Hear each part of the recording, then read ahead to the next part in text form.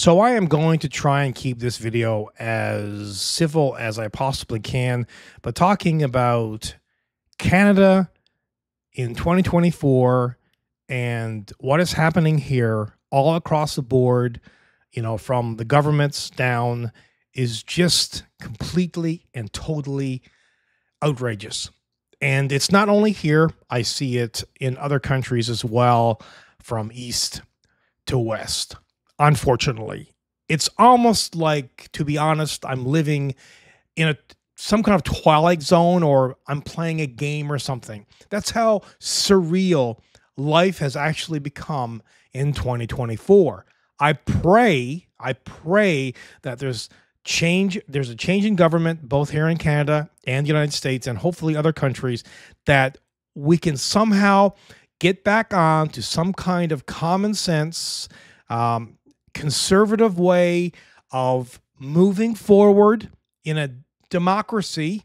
I don't know if that's possible, and I don't see how we can keep going down this path that we're currently on without some major, and I do mean major, upset. Like I said, I'm going to try to keep this as civil as possible. I am pretty connected into politics and the news and all the rest of it.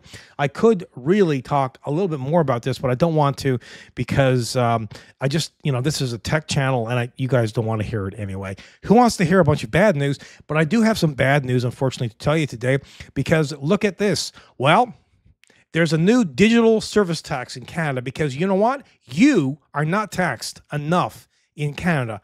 I'm a Canadian. I know how much I get taxed. You get taxed on everything: income tax, property tax. There's taxes on goods and services. We pay pretty much double what you guys pay in the United States for a product. You buy a car down there for $20, you pay $40 for it here. You buy a microphone, that's $200 down there. We pay pretty much $400 up here. Plus, there's taxes on top of all of that. Then, of course, there's tire taxes and air taxes and home taxes. That's a new one. And then there's what else? Capital gains taxes as well. So keep going, keep doing this. And I guess, thank God it's a democracy and we can vote. Make sure you vote. Make sure you vote. Make sure if you don't know what's going on, and this is a wake up call to you, if you're young, try to see what's going on in the world, because this is your world. And this is something that, young people should be more and more involved into. Anyway, that was a completely, totally crazy dive into a lot of rambling about politics. But this video, in short, is about the new digital service tax that the federal government is basically imposing upon corporations. And you say, well, that's great. Make Netflix pay, make Paramount pay, make Amazon pay, make them all pay. But you know what they do then?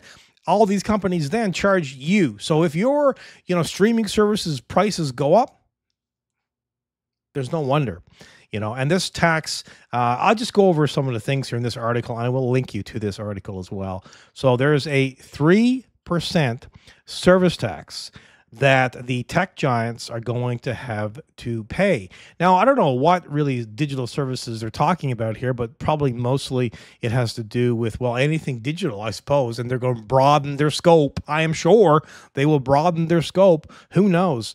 They're talking about, like, for example, this tax to corporations, and apparently it's retroactive, and it goes all the way back to 2022. Foreign tech giants must now pay a 3% levy on revenue from Canadian users, retroactive to 2022, after the federal government enacted the measure with an order in council. This was a few days ago.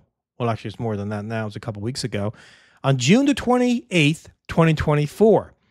That's going to affect us all. And I don't know how things can get more expensive than they are currently. And I know I'm not just talking to Canadians. I'm talking to Americans. I'm talking to everyone on the planet. It's like it everywhere. Like I said, this is a different world than it was 5 years ago or even 10 years ago, completely. And you know what I mean by that? Completely different thing altogether. It's a whole different animal.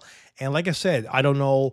Sometimes I read the news and I watch videos and I just scratch my head and I see things that I can't even believe.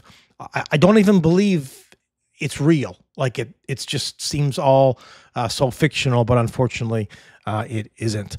But don't lose hope because things go around in cycles. And like I said, let's hope we can get a change in government and we can take things on a much better path. But yeah, it looks like we're going to be paying more for services, and I'm sure this is going to be all across the board, and they will definitely include things that you didn't think that they would include with this digital service tax. And if you think this is the last tax that they're going to impose on us, think again. Like I said, unless there is a change in government.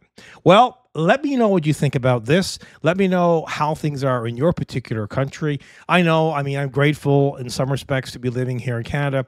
It's a democracy so far, and you can vote leaders in and out, and it could be always much, much worse.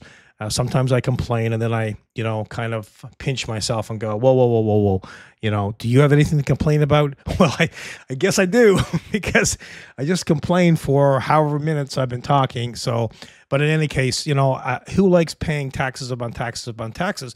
And then we see, our tax money being spent and just honestly, seemingly just being wasted to all kinds of causes that we all go, what?